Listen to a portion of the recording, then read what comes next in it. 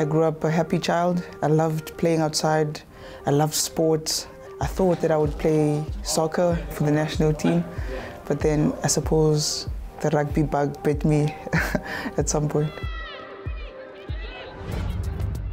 It was almost a watershed moment, being the first professional women's rugby player in the whole of Africa. I started believing a lot more in my own capabilities as an individual, but also saw the potential that women's rugby had on the whole continent. Now there was one person who opened up an entire door, especially in South Africa. Being South Africa's captain is a massive privilege. It's the highest honor that one can be bestowed in the women's rugby space. I'm really embracing the platform that it creates for myself, but also that of our team. We are now in a position where we can inspire other young people.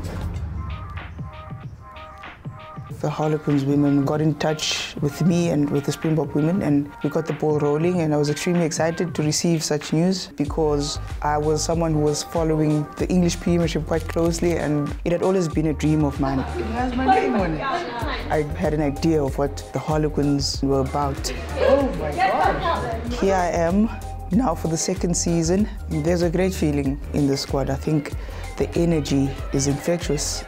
Everybody is excited about what the season looks like, and I feel that everybody's on the same page. We function like a well-oiled machine, which is nice to be part of because it then makes me better as a rugby player as well. My role at Harlequins really is to bring the way that I play, the physicality, the fearlessness, almost the lion heart. And that's how I would characterize my way of playing and who I am. I just want to be of best impact and influence to this club.